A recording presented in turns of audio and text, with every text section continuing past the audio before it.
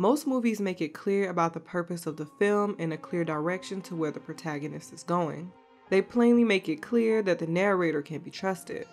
If the protagonist wants to play basketball for her ex's heart, or if a character has no choice but to sink into the floor, what we see as viewers is always straightforward. What we see is what we believe.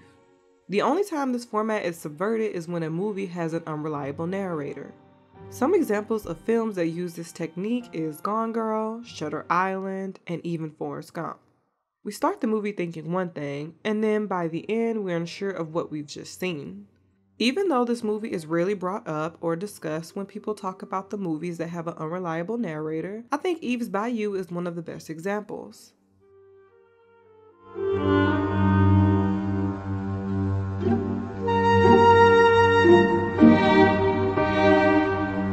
The titular character Eve is the 10-year-old protagonist we follow from the beginning of the film until the very end. Her narration opens the movie with the same message and theme that it closes with. Memory is a selection of images, some elusive, others printed indelibly on the brain. When I first watched the movie, I assumed that Eve was always the closest perspective to the truth. But after watching it a dozen times, I realized that her perspective is just as faulty as the other characters. During the opening scene where Eve's family is throwing a party, it's clear from Eve's perspective, she thinks Poe is her mom's favorite and Cicely is her father's favorite. Even though it seems like this might be the truth because he chose Cicely to dance with him at the party, and because her mom hugged Poe and said, "There's my little boy," it was clear that when it comes to their mother Roz, she loved all her kids equally. Throughout the film, Roz showed how much she cared for her kids in equal ways. From giving Poe hugs and kisses at the party, instantly knowing something is wrong with Eve, using her motherly instinct and knowledge of her own daughter, and noticing that Cicely was extremely depressed and trying her best to get her the help that she needs. When Moselle has a vision that a tragedy would occur, she equally tried to protect them by quarantining them in the house. When it comes to their father Louis, throughout the movie it was unclear who his favorite was. Even though he danced with Cicely at the party, from Eve, a child's perspective, she might feel like he dances with her sister more even though that isn't the truth. It's all about perspective. Even though this is something small, I also found the way that Roz was presented when she went outside to check on Eve, she seemed very intense. In some of those moments, Roz's demeanor was becoming borderline creepy. Her intense stares had a somewhat dark feel to it. I can't say that after this scene she was never shown with such intensity again. I think that the intensity that was coming from Roz was how Eve perceived her mom to be. This sort of woman who can plaster on a smile even when she's somewhat checked out. Maybe I could be reaching with that scene, but with this film I feel like everything was done intentionally, so that's why this moment stood out to me. Throughout the whole movie it was clear that Louis was a more passive parent. He would show up when there's an issue and lightly chime in. Even when Roz asked him for assistance with the kids, he dismissed her feelings and carried on about his day. That's why throughout this film it was hard to gauge if Cicely was actually his favorite. What made this plotline even more blurry was when he spent quality time with Eve. When she went along with him to do his check-ins with his patients, he seemed to prefer to go alone so he could hoe around, but since Eve wanted to go so bad, he made an exception. It was never shown or discussed that he had let Cicely tag along before, so maybe Eve was the exception. The only thing that confirmed that Cicely was in fact Louis's favorite was the letter. He admitted that she was his favorite and that he adored her. If Eve is telling the story decades after it happened, then knowing what was in the letter now would only help mold her childhood memories with the confirmation that Cicely was clearly always Louis's favorite child. This could easily blur Eve's actual and accurate memories with the now known notion that Cicely was her father's favorite. Also, I think the screenwriter and director, Casey, made Eve the middle child because there is this belief that the middle child usually feels excluded and ignored. Eve falls into the category of having middle child syndrome. Studies have shown that it's very unclear if the middle child develops this themselves or if family dynamics impose this attitude. This, along with Eve telling a story about her childhood memories, blurs the lines on what if she felt at the time and the pieces that she remembers now is 100% accurate. The only time I felt that the truth was completely clear happened when any vision was shown. From the very beginning, when Eve explains her family's history and their land is shown in black and white, at first I thought this was an aesthetic choice, but after the movie progressed, I started to think it was something deeper. Every time we saw a vision, it was shown in black and white. Every vision seemed to be the only thing that showed the truth. One example includes when Moselle and Roz are leaving the market after receiving their reading. When the bus approaches them, Moselle gets a vision, and it's the events that take place moments before her brother's death. Even though we as repeated viewers know exactly what those pieces of the vision are, to Moselle it looks like a child falling to the ground as a train approaches. She interprets these flashes of images as a child being in danger, but it was actually Louis who needed to be warned. Those black and white moments happen with every vision and also the retelling of their family's history. I bring all this up to segue into the main source within the film that truly highlighted the uncertainty of memory. It was clear to see from the very beginning of the film that Cicely had strong affections for her dad, Louis. At first it was shown in subtle ways, like Cicely refusing to go inside the house without her dad, or waiting up for him until he came home. She would take up for him at every moment and did things like bringing him his daily paper and doing other small things she'd think a wife should do. For the first half of the film, you just assume that she's just extremely fond of her dad, but once she sneaks out and cuts her hair like her mom, that's when it becomes clear that a line is being blurred and crossed. What happened on the night of the storm will always be the biggest mystery to me. When Cicely tells the story to Eve, she explains that when she went downstairs to comfort her dad, he took things too far and started kissing her. He started to become aggressive to the point where she had to fight him off. Because she repelled him, he slapped her and knocked her on the floor. As a viewer, I don't fully believe this story, and here's why. In an earlier scene where Eve caught Maddie and Louis having adult time, once she explained to her sister about what she saw, Cicely quickly created the story to explain their father's actions away. Eve of course didn't believe this, but I find it interesting that Cicely can create a story like this at the drop of a hat. If she could initially do this to protect her father's infidelity, who's to say that she can't make up stories after she felt like her father broke her heart? Another thing I feel discredits Cicely's story is that it's clear she's struggling to adapt into being a young woman. Cicely always tried to act like the other adults, telling grown people to stop it while they're fighting. Stop it, it's late. You want to raise the dead? And telling her younger siblings to stop listening to adult conversations, just to turn around and listen to them herself. I'm not an older sibling, so maybe that's just how they are, but even her trying to have the authority over other adults feels like she's trying her hardest to emulate being one. Where Cicely takes this even deeper is how she emulates what she thinks a woman is or how a woman should be. I think a small part of this has to do with her going through the hormonal changes of becoming a teenager, but most of this confusion comes from the fear of Louis leaving the family. I think one of the most telling signs of this occurred when Cicely was telling her side of the story. She said that she came downstairs because she was afraid that Dad was going to divorce us. Not divorcing our mom or their parents getting a divorce, but she said divorce us. I was afraid he would divorce us. Maybe I'm reaching, but I think the word choice was interesting enough to note. She thought by not only emulating her mom, but also imitating what she thinks a woman is or should be, created confusion on the boundaries a parent and a child are supposed to have. And another example of her going through emotional turmoil is shown perfectly when she starts her cycle. Her isolating herself and then lashing out at Eve shows that she's struggling with every bit of emotion when it comes to growing up. Cicely always thought that if she waited up for her dad, constantly had his back in every situation, and filled in whatever cracks she felt like her mom was lacking, then Louis would never leave her and the family. Her believing that if she leaned into the mother and wife role, Louis would want to stay. It's very clear that Louis had no plans in leaving, but I can't understand from a child's perspective why she would feel this way. This makes me believe that she did in fact initiate and participate in kissing her father. She thought she could fill in those cracks that she felt her mom wasn't fulfilling.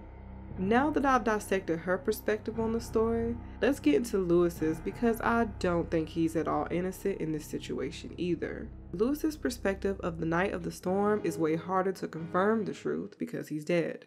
Getting his side of the story through a letter he wrote to Moselle was the only way to see how his and Cicely's stories intertwined. Both of their memories included the slap, but their reactions to the kiss is where their story differs. Louis explained that as soon as he felt like Cicely was kissing him like a woman, he immediately slapped her. He did admit that his response was somewhat delayed because he was drunk, but for some reason I don't fully trust this retelling. When Eve confronts Cicely about the letter, Cicely immediately defends herself and says she's not lying. When asked about what happened that night, Cicely honestly admits that she doesn't know. Most people know that if a traumatic experience occurs, it's common for people to block it out to the point where it's almost impossible to remember. Even after that night, she stopped speaking for weeks and barely ate. This part could be telling that their kiss wasn't one-sided. Now, don't get me wrong, both of their perspectives and stories sound traumatizing regardless, but it's just something to note. Even in the same scene, Cicely said, "He hurt me, Eve. He hurt me." Now, Cicely could be talking about what we saw from her perspective, or it could even be a situation that is much darker than what was shown. I can't say what I'm implying on here, but you get my drift. When Eve asked to see what happened that night, I noticed something very interesting. When they use their spiritual gifts, it's always shown in order, so I'm just going to assume that this vision is no different. The first image is of the kiss, which I feel looks very different from both of their retellings. Lewis's eyes are wide open and he looks more alert and awake, and the kiss is more reciprocated. He even leans in and meets her halfway. Then in the next scene, both Cicely and Lewis are staring at each other for a moment, which did not happen in either of their retellings. Originally, they went from kissing and then immediately to the slap. After they look at each other for a moment, he slaps her and that's it. Because throughout the movie, the visions have been accurate and shown in black and white, I think this version is the closest retelling to the truth. What makes this ending even more compelling was that there was originally a somewhat different version. In the director's cut that was released in 2016, a missing part of the film would have clarified a tiny bit more on what happened that night. Now, I tried to get my hands on this copy, but I honestly couldn't find it. A character named Uncle Tomei was part of the original cut. He was supposed to be the mute and deaf brother who saw everything that happened that night. Even though the only person who witnessed what happened couldn't verbally tell anyone, I think his actions told a lot.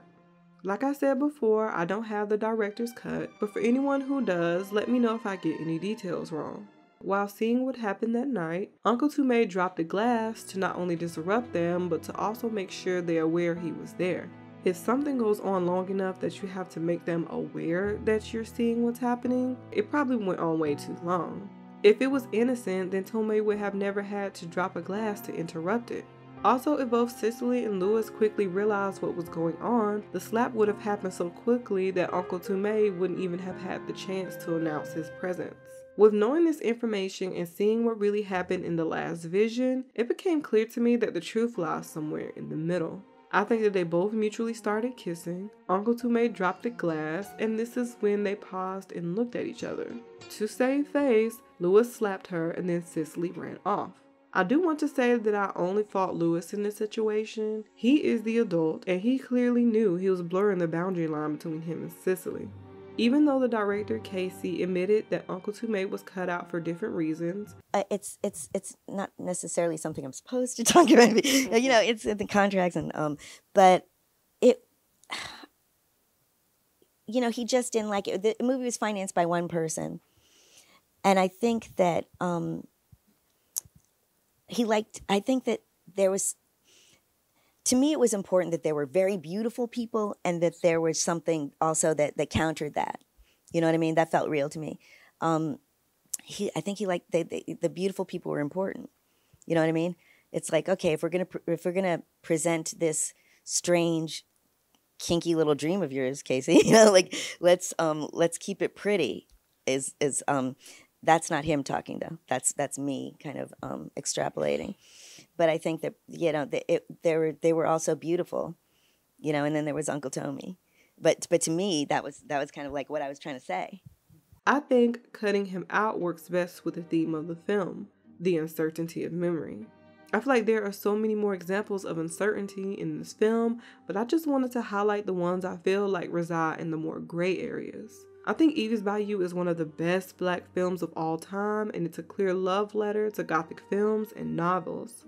using Tennessee Williams' techniques for flashbacks, and even naming one child after one of the more famous Gothic horror literary writers, Eve's Bayou will always be remembered for its beautiful storytelling, moving performances, and captivating cinematography. So while I was editing, I took out the part focused on Moselle, and I took it out the original video because I feel like it didn't fit the theme of what I'm talking about when it comes to the uncertainty of memory. But also, I edited a section of it already, and I might as well include it in my video, so I will put it in the credits. So that's what you'll see. But I just realized it really just didn't match the theme, even though I like what I was saying in that part. So I'm just gonna include it in the credits. The character that created the most uncertainty throughout the film was Eve's aunt, Moselle.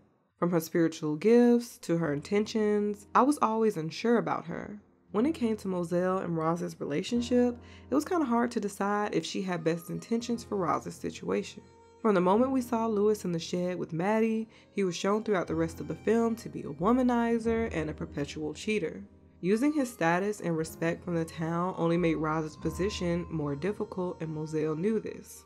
When Roz and Moselle are going for a walk, they start discussing Lewis's cheating, and I feel like Moselle was very dismissive of the situation. She goes on to say that Roz needs to give him time and he'll stop cheating, and like, what? For one, if Moselle really wanted to help her, she could have just looked into the future to see if Lewis would actually change. Not only would Roz get to hear the truth, good or bad, but it'll show that Moselle really did have the best intentions for Roz. I do want to include that I'm not 100% sure how her spiritual gifts work, but I'm assuming she can not only see current situations, but the future as well. When Eve admitted what she saw in the shed that night, Moselle told her not to tell anyone, especially her mother.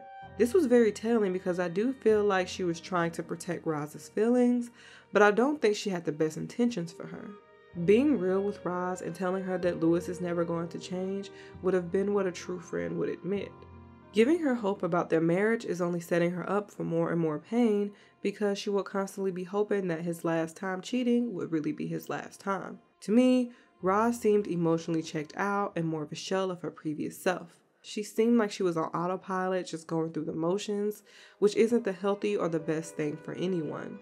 When Roz discussed how she moved down to Louisiana for him, it was highlighted how much she depended on his family for comfort because she was so far from her own.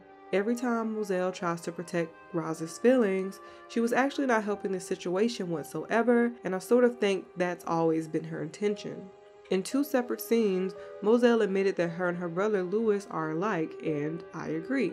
We're 2 of a kind, my brother and I. We are a lot the same, your father and I. I think this fact, along with that being her brother, will always blur the line on Moselle's role as her confidant and quote-unquote friend. Moselle seems to only care to smooth over this situation every time a cheating allegation arises, opposed to just telling Roz the truth. Her intention never felt clear, but hey, that is the point after all. I want to say thank you so much for watching. Please like, share, and subscribe. I would love to know who you think is telling the truth and what do you think about this character, Uncle Tomei. So just let me know what you think in the comments. Bye!